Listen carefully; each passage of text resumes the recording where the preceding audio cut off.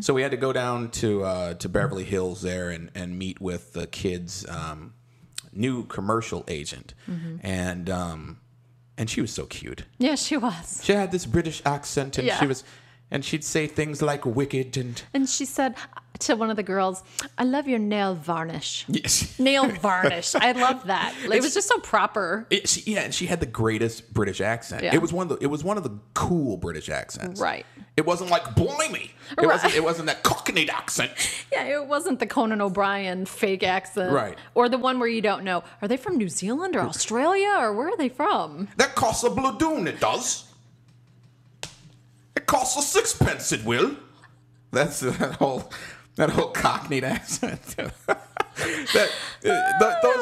Those are like the British funny. people you picture are like the American equivalent of sitting outside Target. You know what I mean? My kids need to eat, they do. So,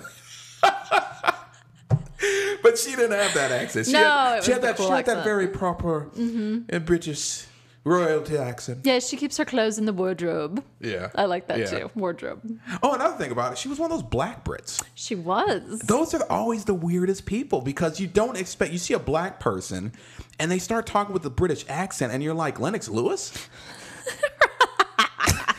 It's like, what happened here? Right.